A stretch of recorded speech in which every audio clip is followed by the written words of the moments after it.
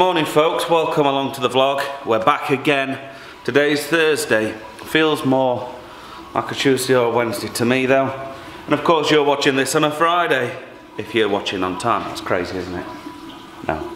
So that is empty because we're about to rewire the whole compressor and install an STC 1000 so we can control to a tenth of a degree the temperature that that unit sits at. Somebody asked in the comments yesterday if I could video the whole thing. Friggin' damn right I can. So we're going to take this piece of kit apart. We're going to get stuck into the wiring loom. We're going to cut the feed to the compressor. We're going to install a new thermoprobe, obviously the one that comes with the STC, and we're going to put an STC in line with it to control it all. Don't know if I'm going to put a relay in yet or not. It depends at what current this machine is drawing, whether the STC can handle the switching. I think sort of STCs, they say they go to 10 amps, but I don't know. Maybe 5 you'd want to run them at on a regular basis. We'll see. Anyway, we'll get it up into the workshop and on the bench, and once we're there we'll be able to look at this a little bit more in detail.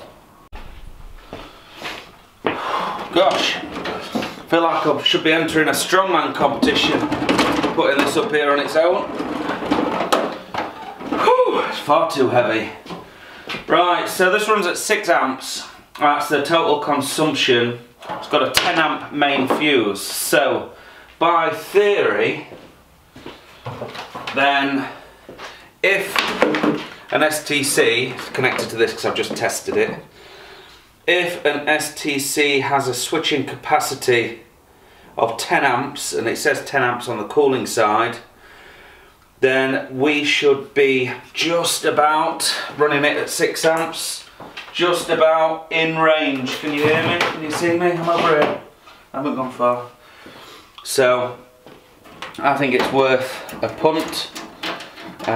This is obviously the containment area, and on the back of the enclosure panel there is of course a wiring diagram which we will use to determine exactly what we need to be switching and where in this massive wiring we are going to insert the STC 1000.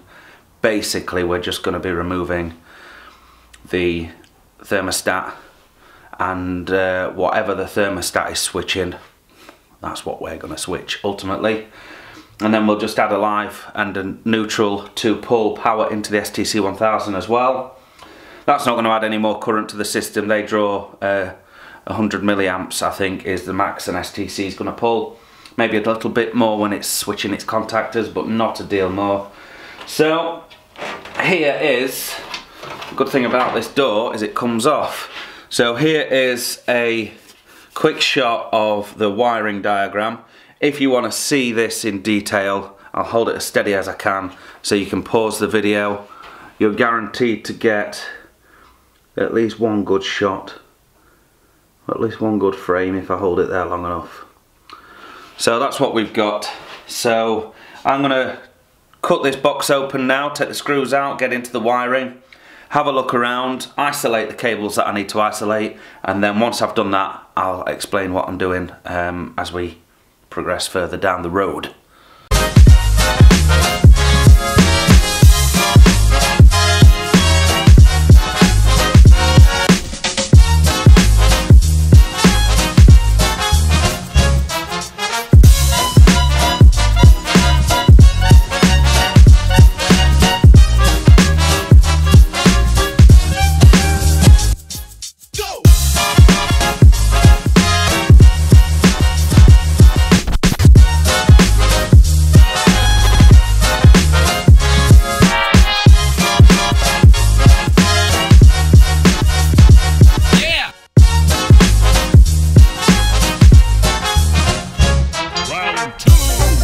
Right, I'm going to quickly talk you through what we've actually got here on this this little board, if you like. So the power's coming in via these cables here. So we've got the live coming in. That comes directly into a switch and a little indicator button on the front here. And what that actually does, this switch selects between either a water bath or an ice bank. So if we're selected for the water bath, then that's when this rheostat comes into play. So you can make the water bath colder or warmer, basically when this stat trips. And this stat is connected to this particular thermoprobe here. So we've pulled that out, that's not going to be used anymore. And then if you want to just have an ice bank, you'll flick that down for ice bank, and that'll put this this stat into play.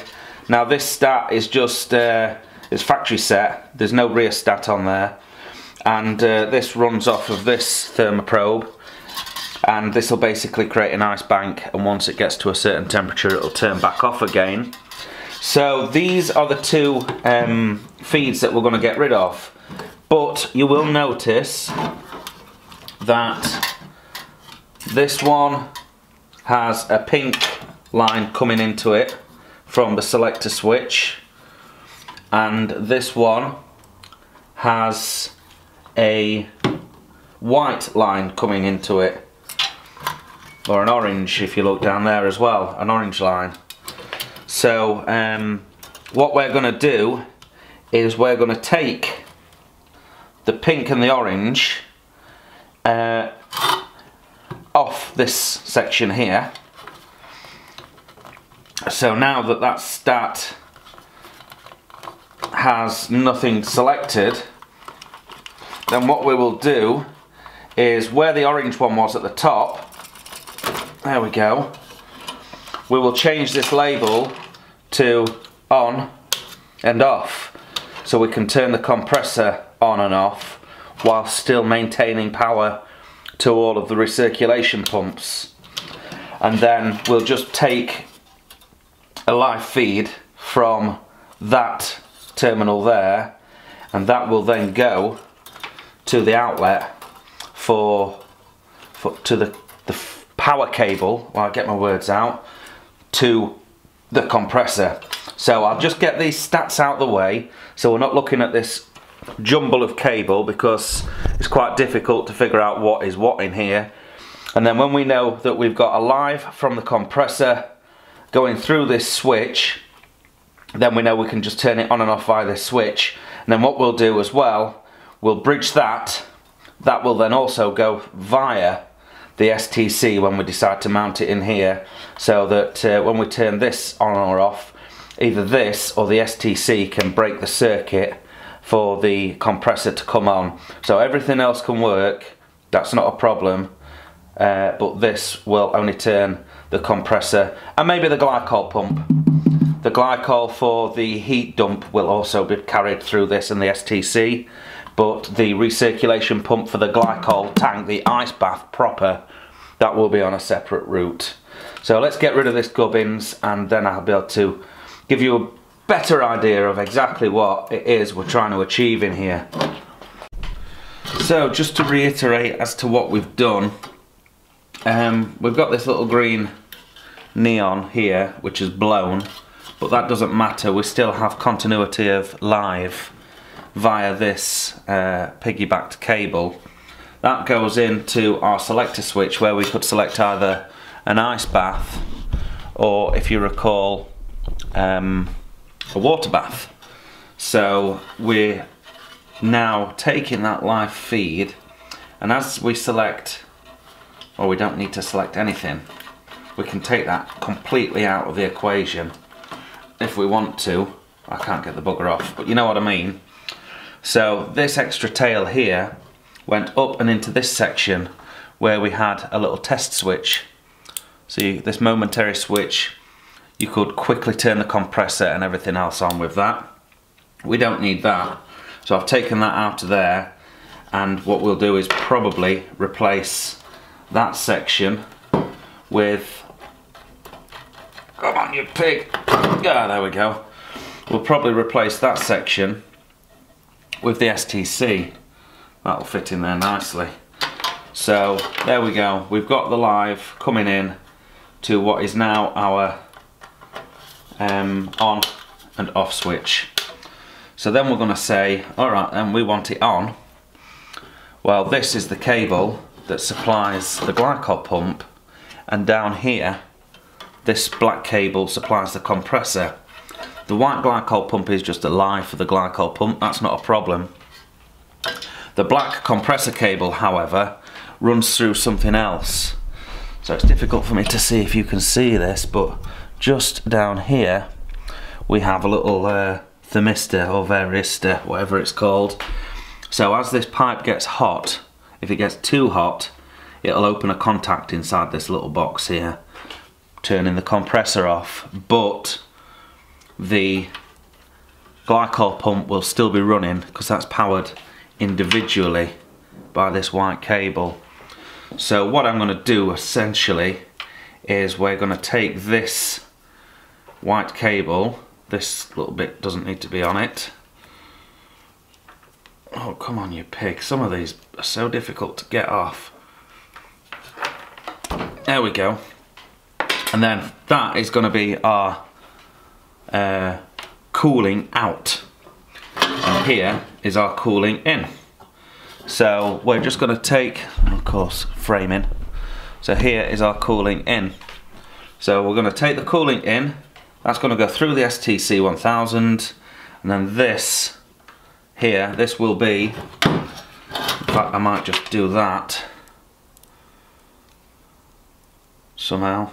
Do we pop that in there, fold that around, sheathe it, and then I can use whatever's running off of that to run into the back of the STC 1000, and that will give power to everything.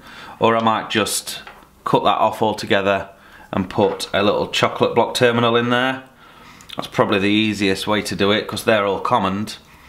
So that's the cooling out for the STC, that's the cooling in for the STC, not that brown one, but this coming off this peg here, it would be this brown one.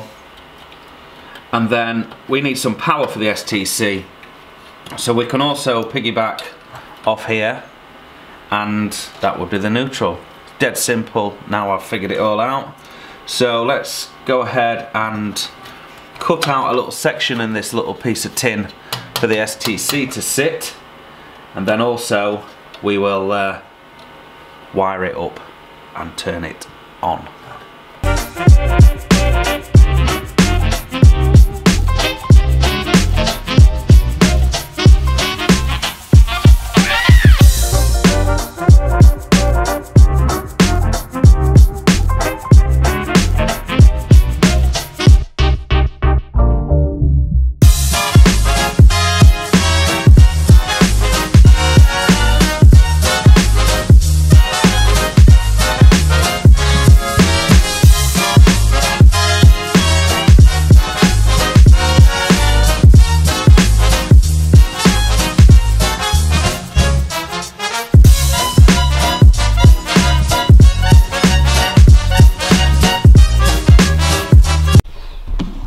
Okay, here we go. It's gonna go bang. It's kinda now when it's gonna go. I haven't fitted the thermo probe for the STC 1000, so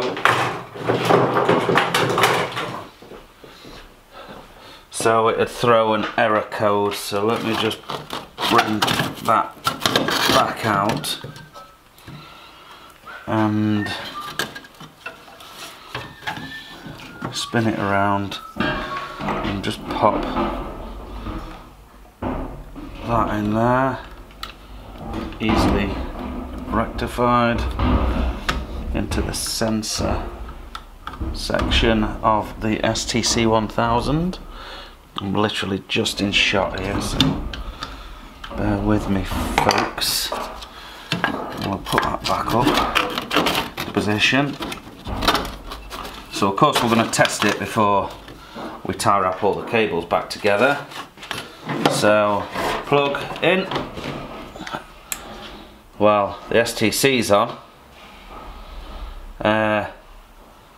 This should turn the glycol pump on, but it shouldn't turn on the compressor. Oh no, it shouldn't turn on the glycol pump either, actually. That's right. It should only come on when it calls for cool. So, well, let's go for it. Heat up the probe. We can see that the temperature is climbing now, and the heating side should go off. There is a 1 minute delay, obviously, to save cycling pumps on and off and breaking them, so we may have to wait for an extra 30 seconds for that delay to be exhausted by the STC, but it shouldn't take too long. Boom, straight on, and we are live. Friggin' rights we are, and this should cut it off. Oh, that's awesome. There we go then. So that's ready to be put back together, and this is ready to be put into service. Friggin' rights.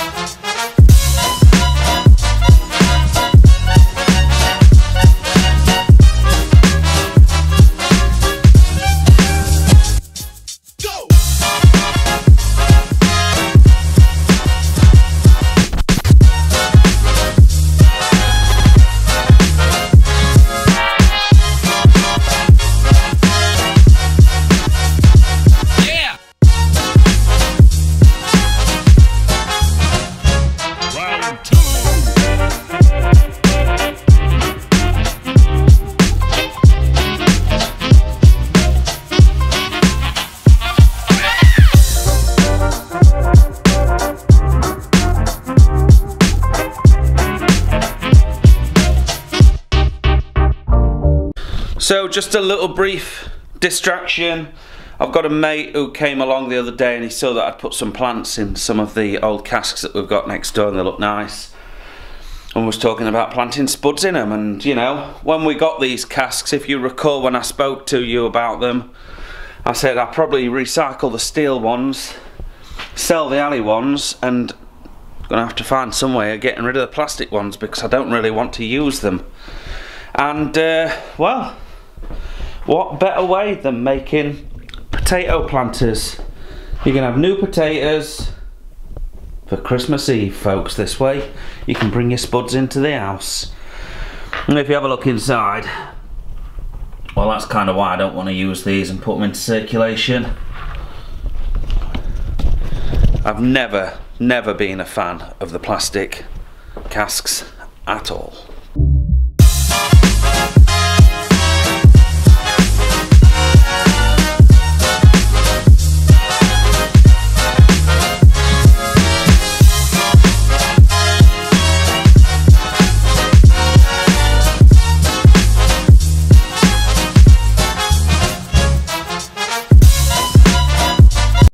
So I did most of that out of shot, but I've cut a hole in that there corner for the cooling pipes to run outside, so we can situate the heat dump outside the building. And then you can hear in the background I've just finalised the last bit of the testing.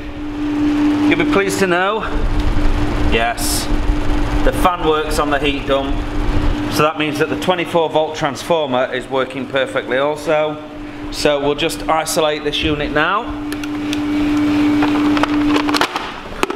There we go, so that is ready to go outside once we've got the connectors and whatnot for putting the car radiator onto that particular, you know, put this on there instead of the leaky radiator thing that was on it.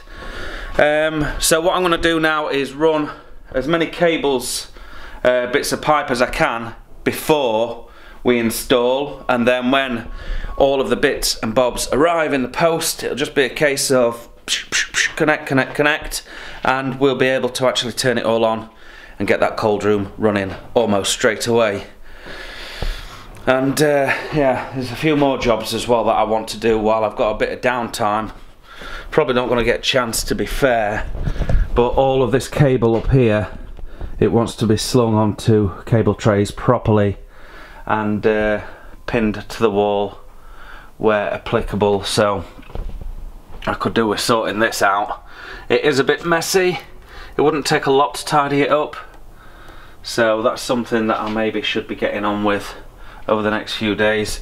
I was hoping to site the glycol bath here, you see, and then when we get another glycol bath to control these containers, these fermenters here, then I suppose that could sit in there to control these, and then when that cooling contraption over there finally gives up the ghost, it would be just as easy to replace, you know, replace that with one as well.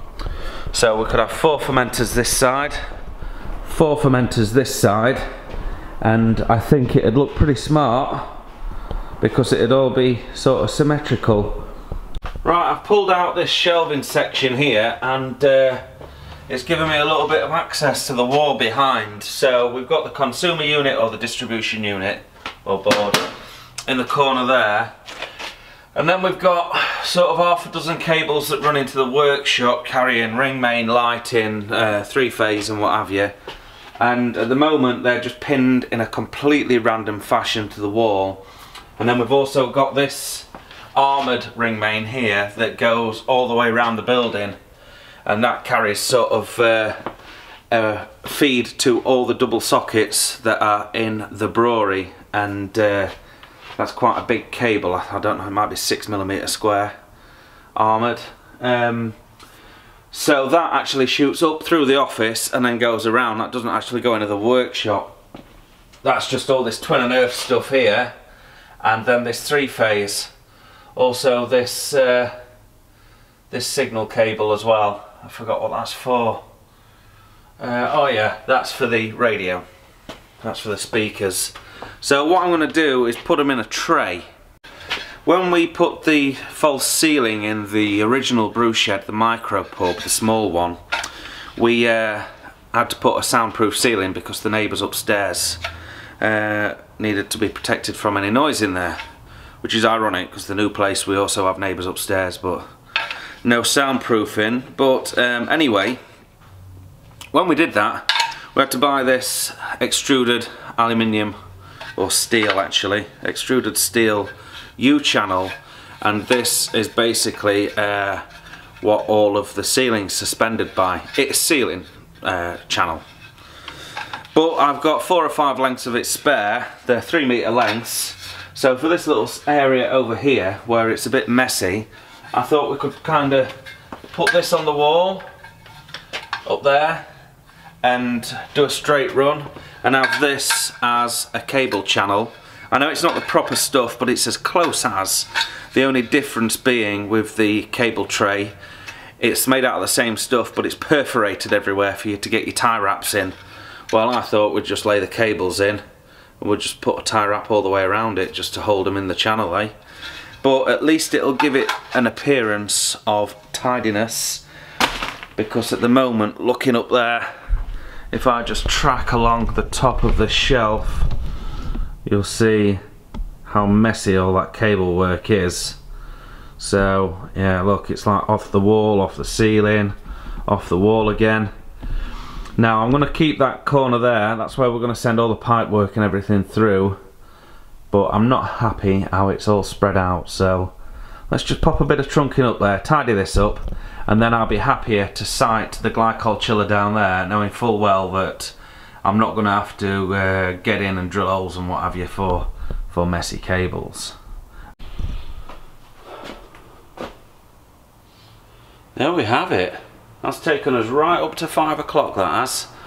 So I'm pretty pleased. I also got the pipe work in for the heat dump outside. So let's just take a closer look at what we've done. It's a hell of a lot tidier.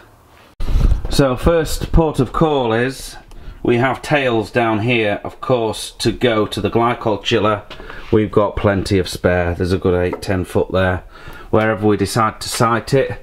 And then coming in off the top of the electric box, all we've done is we've called this the termination zone. Anything after that is for another day. So we've taken all this stuff across. This is going to be changed at some point. I haven't got time to do it today.